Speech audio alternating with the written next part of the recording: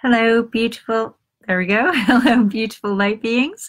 Shannon O'Flaherty here, and I'm back in laptop working order for the moment. So yesterday I had a little bit of electrical blip. I thought it was my charger, but turns out it was just the whole computer needed major electrical rebooting.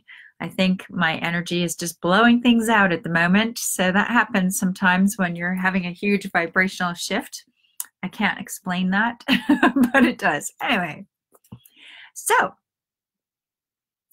yesterday I spoke about not being heard and active listening. And today, to answer the second part of Leslie's question, is about walking on eggshells around people. So that expression comes from the 1800s. I thought there would be some really cool story about it, but there's not really. It's just about really when you're worried about upsetting someone or causing some kind of argument or conflict in some way, so you end up tiptoeing around somebody. Now, probably everyone here has done that at some point in time in their lives. When your partner comes home and he or she is in a really bad mood and doesn't want to hear anything, doesn't want to have fun, and so you don't want to do anything to upset that person, so you might tiptoe around them. I wonder if I turn the sound off on my computer if you're still going to hear me, but I want to wait until somebody joins to let me know if you can hear me if I do that. So if you're hearing my computer go ding ding,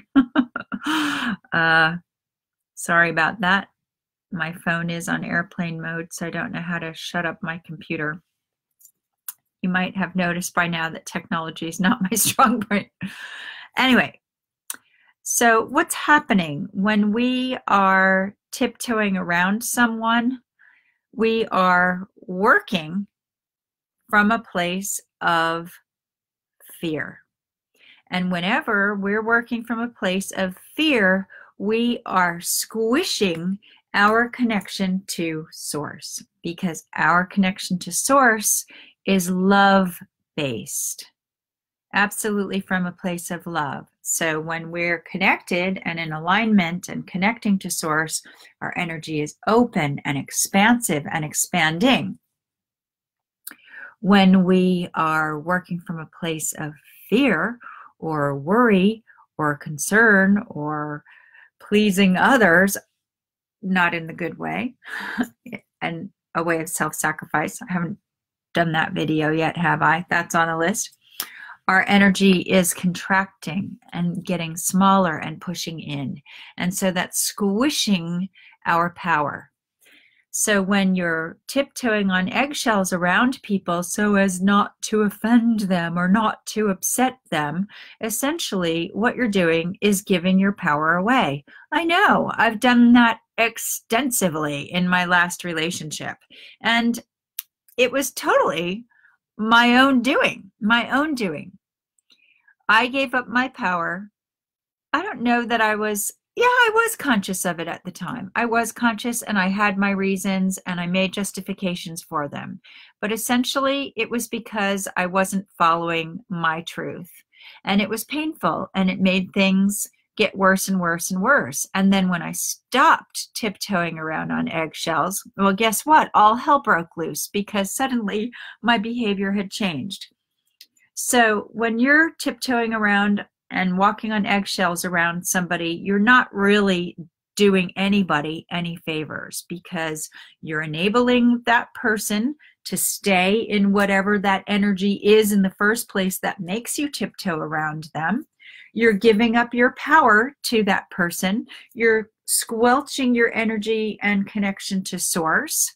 And then if you do suddenly get the gist and stop tiptoeing around them, then they're going to think that you're completely a horrible person because suddenly all of your behavior has changed, when really you're just starting to get yourself back in alignment, and they won't appreciate it. So it's an absolutely no-win situation. It doesn't help anybody. It doesn't serve anybody. If you're worried about conflict happening, if you don't tiptoe around them, then that's something that you really need to look at deeply in yourself. Why can you not be who you are? Why can you not express your truth with this person? Because they might be upset? Well, so what? That's not your problem. That's their problem. If you can't be who you fully are in all of your beauty, in all of your alignment and connection to source, why are you with that person? Oh, because it's my mother, because it's my father, it's my sibling, because it's my child, because it's my this, it's my that. Make all of the excuses you want. If you're walking on eggshells around someone, you are not doing anyone a disservice. And there are deeper roots, and guess what? They're all yours.